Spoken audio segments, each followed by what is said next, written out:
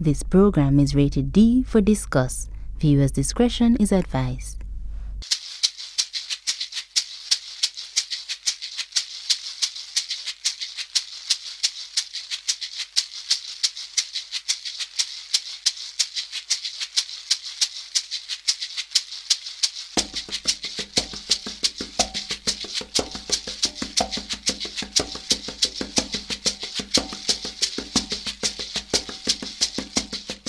There is no doubt that a Student Union Activity Center should be an environment where students can freely de-stress from the rigidity of school and be comfortable in an open or closed space.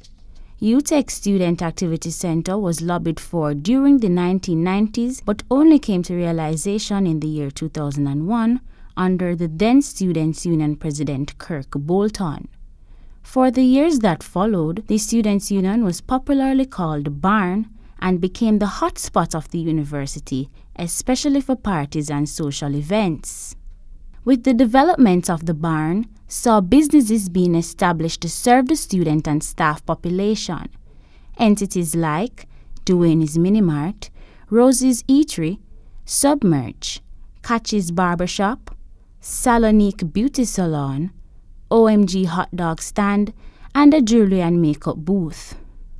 For the past 2 to 4 years, the Barn has become unattractive and undeveloped. Unpaved roads, untenured lawn space, and limited seating arrangements have turned the hotspot of the university into a mere grab-and-go activity center. Students merely visit the complex to purchase their food, after which leave to find a comfortable area to eat and socialize with friends. Jovan Codlin, the current vice president of UTEC Students Union, speaks on the conditions of the Barn and its underdevelopment. From the university aspect, I think the University of Technology, per se, Student Activity Center is not up to par as in university standard-wise. Because if you should go around and view other premises that where students are allowed to do their activities, it is nothing compared to ours, and it wouldn't be in comparison a great standard. So as a result of that, when we approach our sponsors for this academic year, we actually, the main idea of approaching our sponsors was, one of them was to change the Barn infrastructure. And as a result of that, when we pitched the idea to our sponsors, 2 of them actually said they were waiting on that from last year. The dusty and unattended environment is a recipe for a pot of health issues. What the old activity center used to be like, you know, it used to be a bit small but nonetheless effective. Right here is where the ladies usually get their nails done, their hair, you name it. Those are the stuff. Now, I don't want it to go too close now because it's a bit, you understand what I'm saying? So that's where the salon used to be for the females. Now, Jamie, this is where now the barber salon used to be. As you can see, the painting, the decoration is still there. That can remind you that, yeah, it was a barber shop. And over here used to be our one-stop Duane's Minimart. You could get anything here to buy, anything to eat. As a matter of fact, there's still old prices here, as you can also see on the wall. So this used to be Duane's Minimart. And now what I'll do, I'll take you outside now and show you where Roses and Submerge and those other places used to be. Okay, you can come on.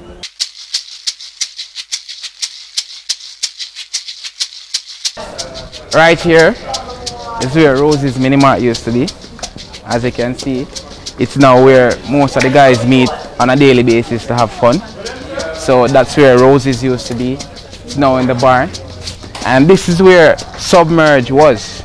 One of the recent health scares that took place at the Barn in the year 2012 was that of a rat infestation at the Submerge fast food joint. Submerge was forced to close and relocate by the health department. The ongoing additions to the School of Hospitality and Tourism Management, that is, the university's hotel, have also been contributing factors to the deplorable conditions of the Barn. The condition of the Barn stem from the university building project. One, I can say that is the School of Hospitality renovation, and also the addition of the UTEC hotel that has finally finished, that was a problem as it relates to the barn. So the tug and war was to what will be done here. Will we still have the space, or will we be moved to another location? Heavy-duty vehicles, such as tractors and trailers, help to damage the roads, and the dust from cement leave the atmosphere full of allergy and sinus triggers.